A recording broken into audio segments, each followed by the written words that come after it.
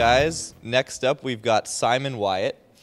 Simon is the founder and co-owner of Primal Fitness in Manchester. He's also a blogger at Primal Living, and for the last 7 years, he's been a personal trainer and nutritionist. Really looking forward to what he has to say, and let's welcome Simon. Yeah. Cool, good morning everybody. I had a feeling with it being first session that I was going to have some slightly worse for wear looking people. So hopefully you can take some of this in today. Maybe we'll have to rewatch the video in the future if you're not quite awake yet. Could be quite fitting though, because the subject of today's talk is what you made of, talking about food basically, and drink. And basically just the purpose of this talk is not to tell you what to eat, or tell you what not to eat.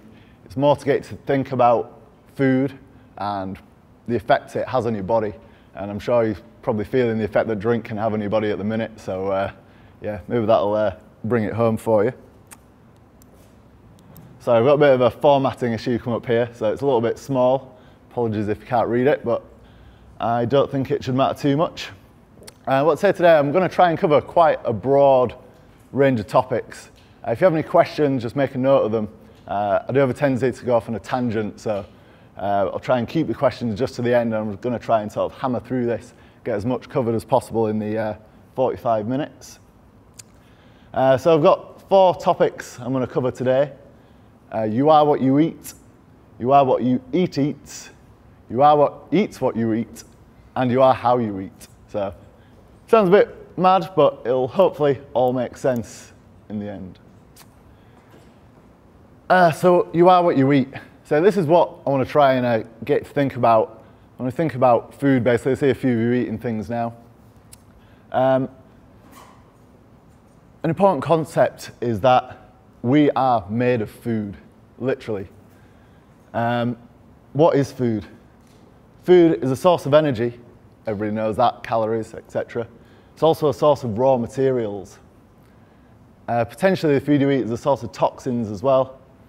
And also food can be a source of pleasure.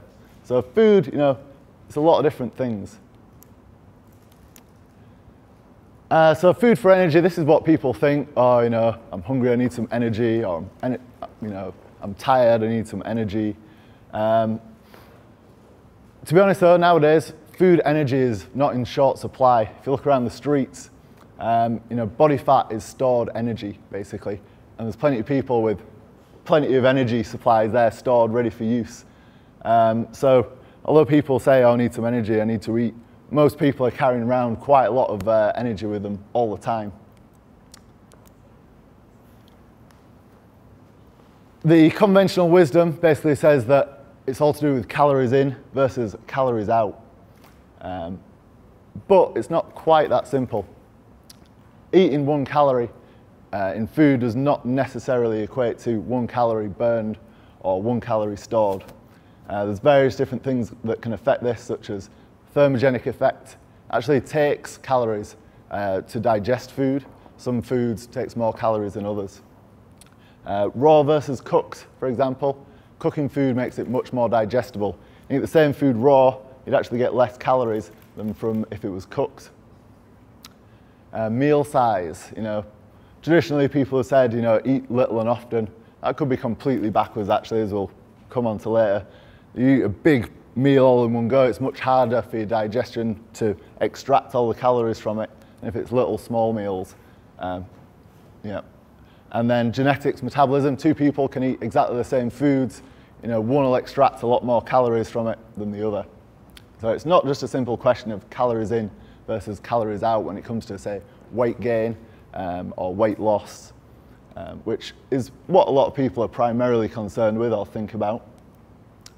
So I'm not going to go into too much detail, let's say, on, you know, specific goals, but as weight loss tends to be, or fat loss should I say, tends to be a, you know, goal important to a lot of people. I'm just going to quickly have a look at this. The big question, you know, do you need a calorie deficit for fat loss? Do you need to, you know, diet basically, reduce your calorie intake? As with many things, it's a bit of a yes and no answer. Generally speaking, if you're taking in loads and loads of calories all the time, more than you need, your body's not going to tap into your fat stores. Because what's the point? If you're constantly feeding it loads of fuel, why is it going to tap into your fuel reserves? Having said that, you don't need to starve yourself in order to lose fat. You don't need like a huge deficit. And I think the important thing is that calorie deficit doesn't need to be a prolonged period of time. I think a good analogy is like your bank account. If you think of like fat burning as dipping into your overdraft, it's possible to dip into your overdraft briefly and then have a big lump sum of money come in, take you back into credit on an almost daily basis if you're getting money in your account all the time. So you don't have to go for prolonged periods of times with calorie deficit. Equal question, is a calorie surplus necessary for muscle gain? I know a lot of you guys are going to be interested in building some muscle. You've had a lot of speakers here in the past about high intensity training, most effective, efficient way to build muscle, Doug McGuff and so on. Question is, how much do you need to eat in order to do that? Again, there's a belief in the mainstream that you just need to shovel down loads and loads and loads of calories, just eat and eat and eat to put on weight. Fortunately, I've seen this in the past, first-hand experience, people do this, they put on a lot of weight, it just tends to be fat. Energy is required for numerous things. In actual fact, the most calories you burn, you're just standing around doing nothing while you're sitting here, you're burning calories. When you do activity, if you go for a run, walk, carrying stuff around, go to the gym, doing any sort of activity, you're going to burn extra calories, but surprisingly little really compared to what you might expect. And then equally, it requires some energy to build muscle. It doesn't require as much as you might expect though, and this is the important thing. A good analogy I saw on Keith Norris's site, there's a previous speaker here, he asked the question, does a child grow because he's eating, or does he eat because he's growing?